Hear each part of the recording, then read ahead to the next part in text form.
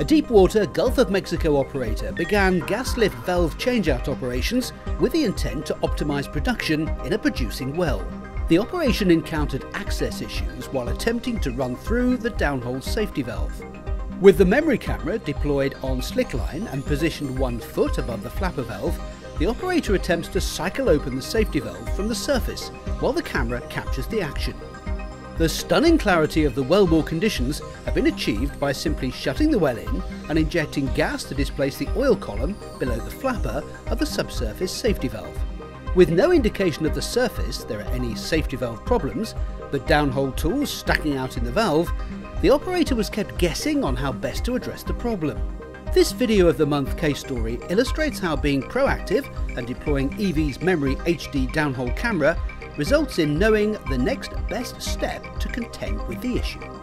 The camera records the action of the flow tube movement as hydraulic pressure is applied, pushing it downward until it finally makes contact with the flapper.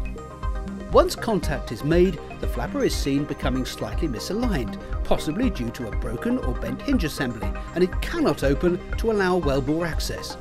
In response, the customer chose to rectify the problem by running an explosive knockout tool designed to shatter the flapper into pieces small enough to fall downhole and thereby remove the obstruction. The customer decided to verify the complete removal of the flapper in a post-inspection camera run. In the next run, we can clearly see that the explosive projectile was fired successfully. However, it did not completely shatter the flapper as hoped, but instead shot a hole through the middle section, leaving remnants around the outside edges that could cause problems with subsequent runs. EV's video data enabled the decision to be made quickly to continue to produce the well and return in the future with coiled tubing to mill out the remaining flapper remnants. Additionally, EV's integrated video caliper tool can be run after the mill out is completed to inspect the condition of the downhole safety valve and its profile to assess any damage possibly caused by the milling operation.